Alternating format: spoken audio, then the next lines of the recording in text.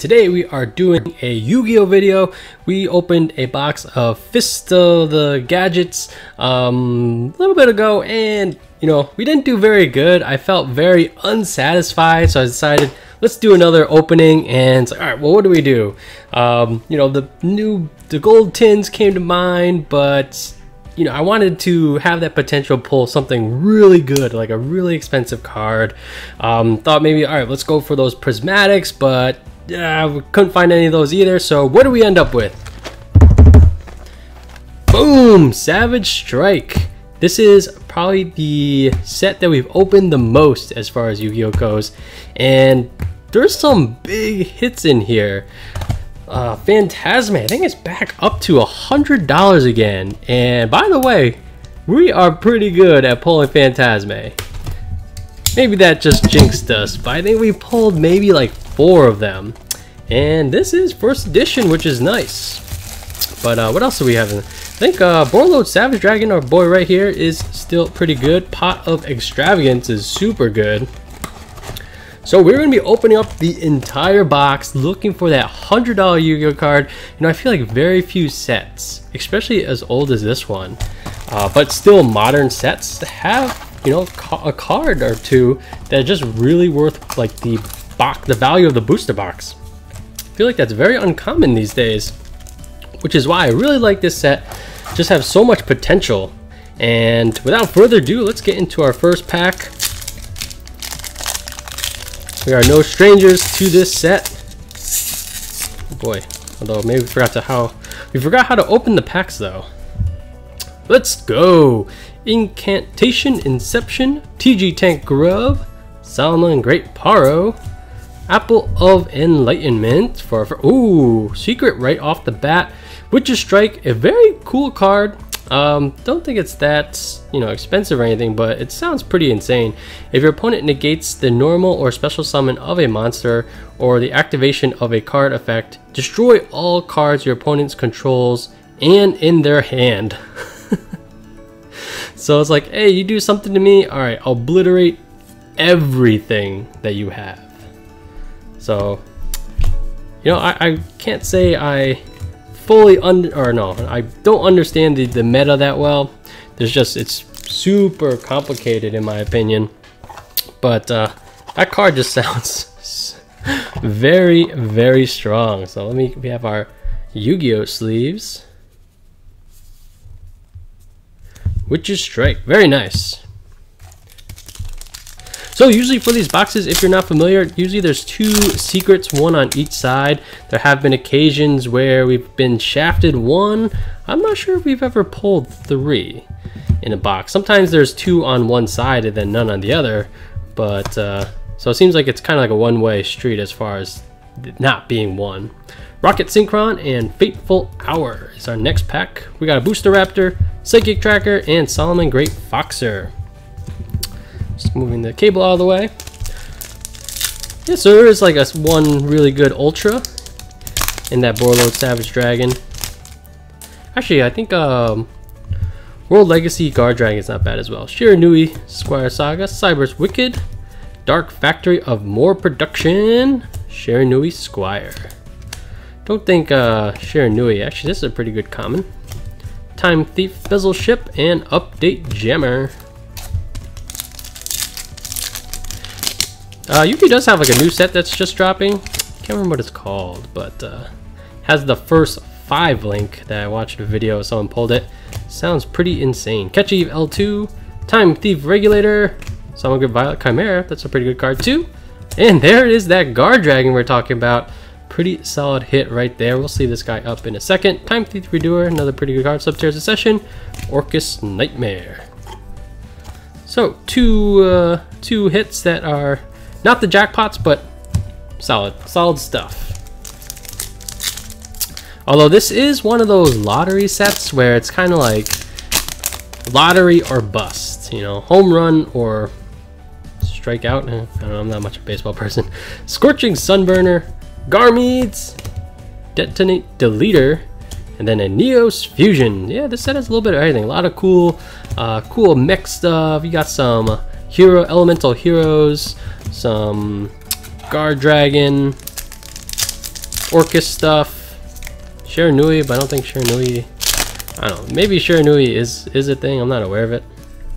Alright, let's see. Prank Kid Roxy's Red Rising Dragon. I do like that art. Solomon Great Paro. Summon Over. Trickstar Fusion. Spectral Shade. Sword Saga. Update Gemmer. And Justica.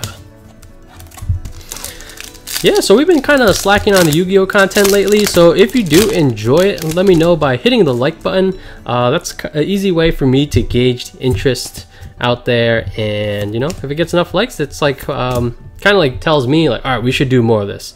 Guard Dragon and Drake, and Agarpain. Prominesis, not bad. Integrator, Solemnity, and Flyback. I feel like my mic is not in the right spot.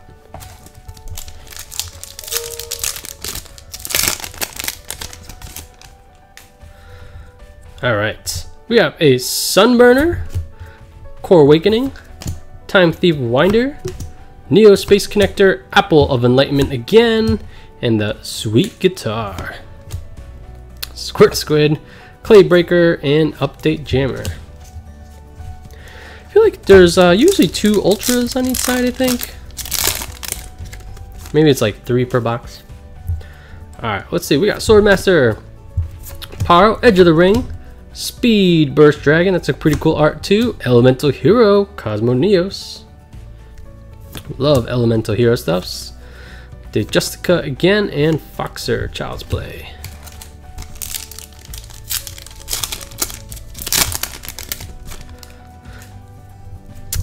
Yeah, I think it was 4 that we've pulled Phantasmes on this channel, which is why this is definitely my favorite set. Incantation Child Slime, not a bad card too. And Trickstar Divaridus. Squire Saga, another Cybers Integrator, and Shinobi Necro. Definitely Yu-Gi-Oh! Of like the big 3 games, what I'm referring to as Magic, Yu-Gi-Oh! And Pokemon. This is definitely the one I'm the least familiar with as far as the meta, but ironically, it's the one I probably played the most. Lapis Dragon and Pisty. Just, you know, definitely growing up as a kid, this was the most fun TCG. I didn't get into Magic until college. I only did that for a couple years, and all my cards rotated out, and I was heartbroken. And Pokemon, I kind of only recently got into the competitive side. Other than that, I've just been a pure collector. Converter, World Legacy, World Arc, and a Fateful Hour. Got Foxer, Time Thief, Flyback, and Update Jammer. Okay, so for that first side, we got some like hits that were not duds, but again, it's that jackpot or bust. Although more often than not, that is like the case for these sets. Although more often than not, it's like even if you do get it, it's still, you know, it's going to be tough to make up the value of the box. Chalice Slime, Neos Fusion, Wolvie, Squirt Squid, and a Sword Saga. The thing, as long as we can avoid, like, it's very frustrating when you don't get that second secret. That is the worst. So as long as we avoid that, this will be an enjoyable opening. Ooh, Sunlight Great Sunlight Wolf. I think for a while, this card was like, what, $8, $10? Pretty crazy for a rare in Yu-Gi-Oh! To be worth anything. We'll put this one off to the side. And then a Valkyrie Vierte. So as far as Yu-Gi-Oh! Sets go, I feel like I go back and forth. You know, comparing these kind of sets, the 9-card sets with that's always guaranteed at least a super rare, versus the hey, you get 4 ultras and a secret. I feel like I go back and forth. As of right now, I think I would have to lean TG Star Guardian is our next ultra. It's a bit of a disappointment, but I think I do like the 9 ones. The secret feels more worthwhile because like it actually feels like it's a different rarity compared to those other ones where, yeah, you get a secret per box, but there's only a handful of secrets that are actually like the good secrets. And I guess that's always the case, but you know, they don't fake this rarity, even though like no matter what, you'll still get, you know, that 1 or 2 hits per box. Alright, so we got our second Ultra. That was a bit of a letdown, but we still, that second secret rare is still alive. Time Thief hack. Summon over. Salmon Great Paro. Incantation Inception. Hita. And then next, Shinobi Necro Justica and Time Thief Bezel Ship.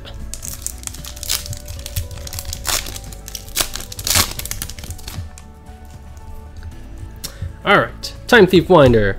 Aloof Lupine. That's a pretty good card too. Cyber's Converter. La Dolce Petting Connoisseur. Shade again. Wolvie, Orca's Nightmare, and Shuri Nui Style Success. Alright, it's coming down to it. It's kind of one funny thing about opening Yu-Gi-Oh cards. Actually, I guess Pokemon's not that different. Like, when it comes to the secret rare that you usually get at least one of per Yu-Gi-Oh box, or no, Pokemon box, or like the secret rares for Yu-Gi-Oh is like, do you prefer to open up in the beginning, so like that Witch's Strike where you get it on the first pack, it's like, oh okay, we probably won't get anything for a little bit, compared to like when it comes down to it, you know, you're just like, oh my gosh, don't tell me we got gypped on the secret. So it's very there's no there's no happy medium on that. It's either too early or very suspenseful. I guess suspenseful is better, but it can be very uneasy feeling when you're just like, oh my gosh, don't tell me. Ooh, we're pulling a lot of these Chalice Slimes. And LP, some of the Guard Dragons are pretty good cards still. Six Samurai, Subterra Succession, and Wolvie. Alright, 3 packs left, 4 packs left. Here we go. Where are you? I want you.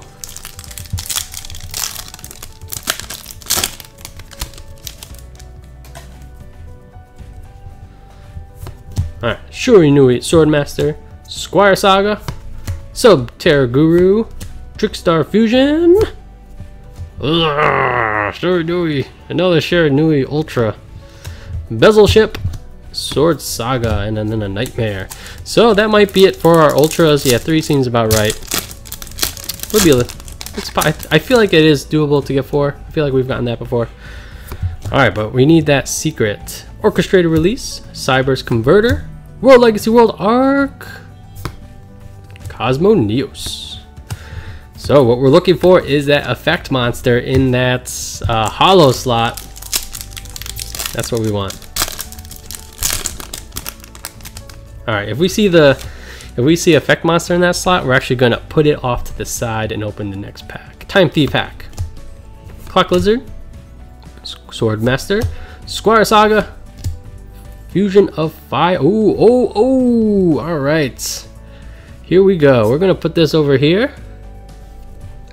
Alright, Lost Time, Time Thief Redoer, and Solemnity.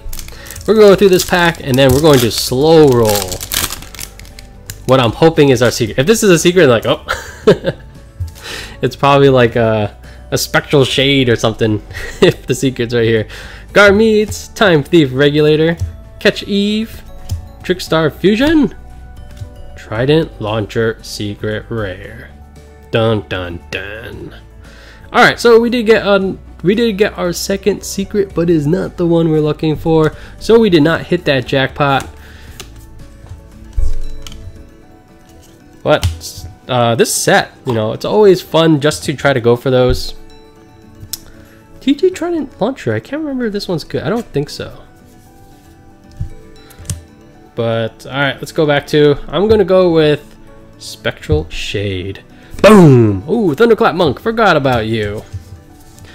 Now I don't want to see you again. Alright, so not a very good opening. Still, like, yeah, the Yu-Gi-Oh itch is sometimes hard to scratch. You know, and yeah. Solomon Great Sunlight Wolf, World Legacy Guard Dragon, not bad. TG Trident Launcher, and then Witch's Strike. It's a very cool card. Sounds insanely strong. But that's it for this opening. And like I said earlier, if you want to see more Yu-Gi-Oh openings, just let me know by hitting that like button. And yeah, as always guys, thanks for watching. Like, comment, and subscribe all down below. I'm WandaTurtle, and I'll catch you guys next time.